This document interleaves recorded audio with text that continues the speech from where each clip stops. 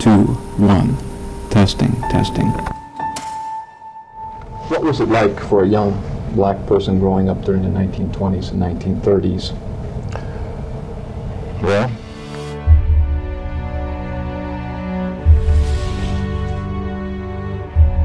the first part of that I spent, of course, in South America, in Guyana. It was a colony of the British Empire.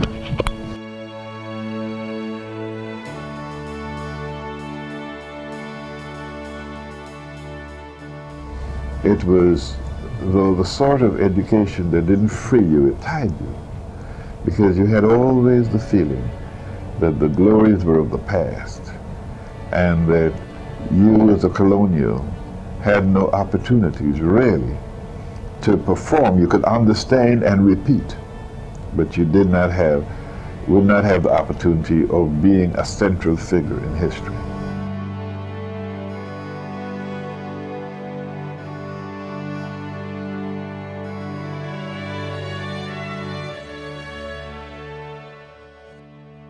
Despite the fact that I landed in Jim Crow, Georgia, and was terribly shocked, I was no longer a colonial. I was now somewhat of a participant. If you could get rid of this discrimination and degradation and that sort of thing, I could eventually be at the center of history.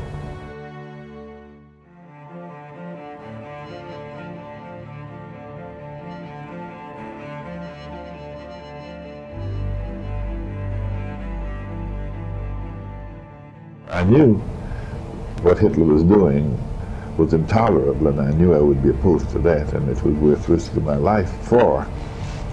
But at the same time, there was a feeling in my mind, if I returned, would I have to face the KKK? And what was the real difference as far as the individual was concerned? To be killed by stormtroopers for the world to be taken over by the Nazis, or to be killed by the Ku Klux Klan because you were an uppity nigger, as they'd say.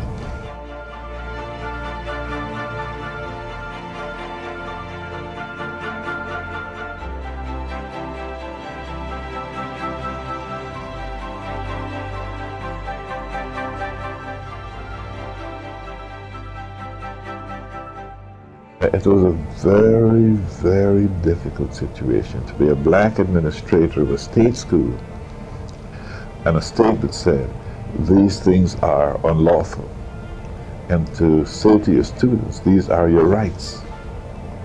I identify myself with the students. These are rights, and no matter what the consequence.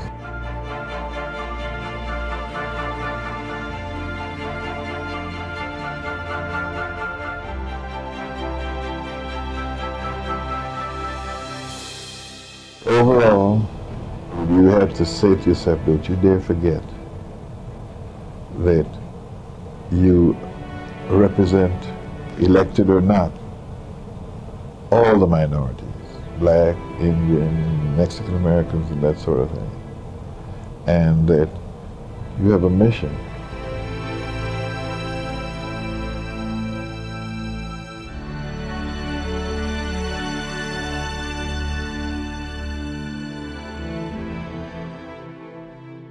I think if you look out of the window, you'd see black, white, brown students walking on campus, and apparently with a great deal of ease. That was not so when I came here.